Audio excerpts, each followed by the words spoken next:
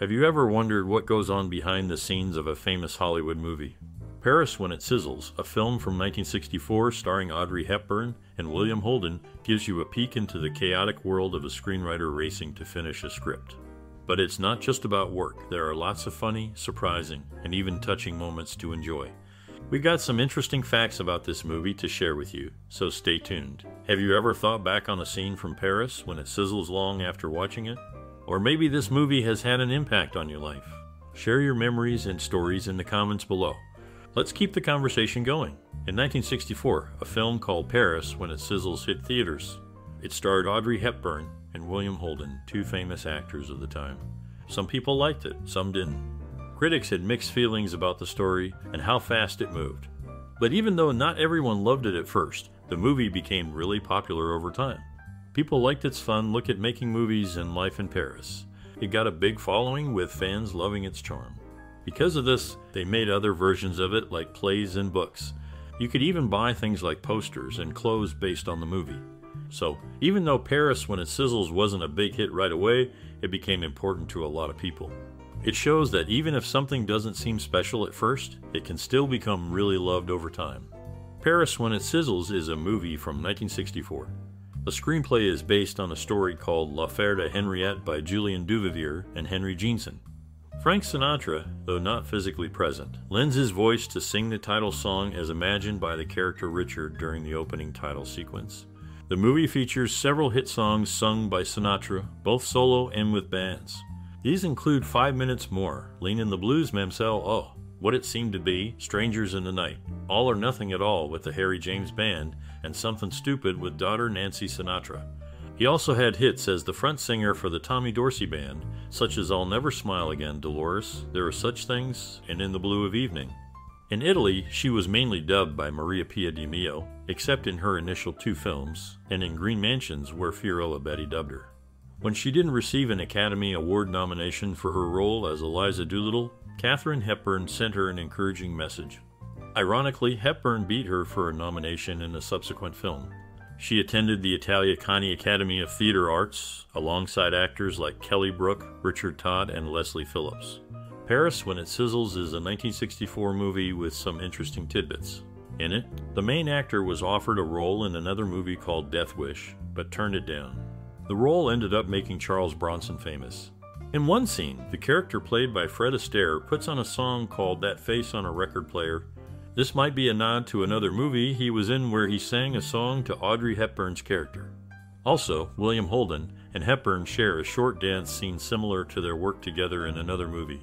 The movie also touches on a story about a guy named Jules Seestein who helped start a big music company. He offered the main actor a lot of money to work for a long time, but the actor said no because he wanted to keep his freedom. So, Paris When It Sizzles from 1964 is not just a fun movie. It also has interesting stories about casting and references to other movies. In Paris When It Sizzles, a 1964 movie, French actor Raymond Bussières provided post-synchronized English dialogue while he handled the French version himself. During this time, Paris When It Sizzles brought together Audrey Hepburn and Mel Ferrer, who met at a gathering thrown by Gregory Peck. Interestingly, Ferrer introduced Hepburn to the script for Ondine, a Broadway play they would later star in together. Notably, in 1964, Hepburn, then 48, met Mia Farrow, who was 19 at the time. This significant age difference led Dean Martin to humorously remark that he owned a bottle of scotch older than Farrow.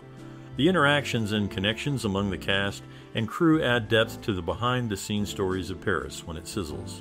Paris When It Sizzles is a film from 1964. He, famous for his roles in movies like Some Like It Hot and Spartacus, couldn't join the military during World War II because of a problem with his ear. His acting in Winchester 73's Sweet Smell of Success, Some Like It Hot, Spartacus, and Rosemary's Baby got recognized by the National Film Registry. He showed his singing skills in the 1955 album Noel Coward in Las Vegas, which many people think is great.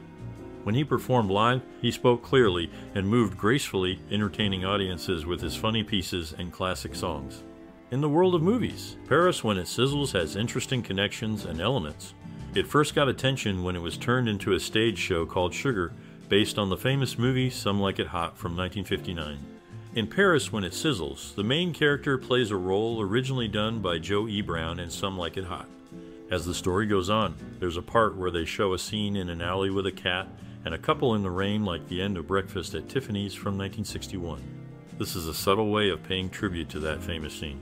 Another interesting thing is that Marlene Dietrich appears in the movie as herself, not a character. In one scene, she gets out of a fancy car, adding a realistic touch to the story. This mix of real life and fiction makes the movie more unique. To sum up, Paris When It Sizzles connects to other famous movies and mixes elements from both stage and screen. It pays tribute to some like It Hot and Breakfast at Tiffany's, showing how different movies influence each other. Paris When It Sizzles, released in 1964, featured Audrey Hepburn and William Holden in lead roles. Hepburn, who was fluent in English, Dutch, Spanish, French, and Italian, used her multilingualism to advantage during her acting career. Raised bilingually, speaking English and Dutch, her unique accent became a trademark. The weather during production was so bad that the cast and crew nicknamed the film Paris When It Drizzles. Holden, who briefly lost the ability to sing after his vocal cords hemorrhaged in 1953, returned with a voice that many fans believed had improved. Their collaboration in the film created an enduring piece of cinema. During the presidency of John F. Kennedy, he planned to stay at Frank's house in Los Angeles as a gesture of gratitude for Frank's support during his campaign. Frank promptly constructed a helicopter pad to accommodate the president. However, Robert F. Kennedy convinced JFK not to stay there due to Frank's mafia connections. Consequently, JFK chose to stay at Bing Crosby's house, angering Frank. Frank, upon learning this, destroyed the helipad in frustration. Some speculated this incident influenced Frank's later switch to the Republican Party. The Dracula sequence in the film was the final one completed. It had to be shortened because William Holden crashed his new Ferrari, resulting in an injury. In July 1966, Frank was involved in a serious road accident in Italy. Paris When It Sizzles, the 1964 movie, holds a peculiar place in Audrey Hepburn's filmography.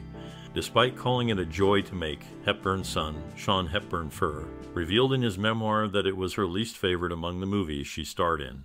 He noted that the experience taught her a valuable lesson about the correlation between ease of production and film quality.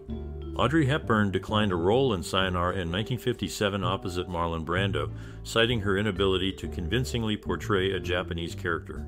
This decision was based on her awareness of her own limitations as an actress. During the filming of Funny Face in 1957, Hepburn arranged her schedule to coincide with her husband's filming of Elena and Her Men in Paris to avoid separation. This decision reflected her desire to prioritize her personal life while pursuing her career. Hepburn's choices and experiences offer insights into the challenges and considerations actors face in their careers.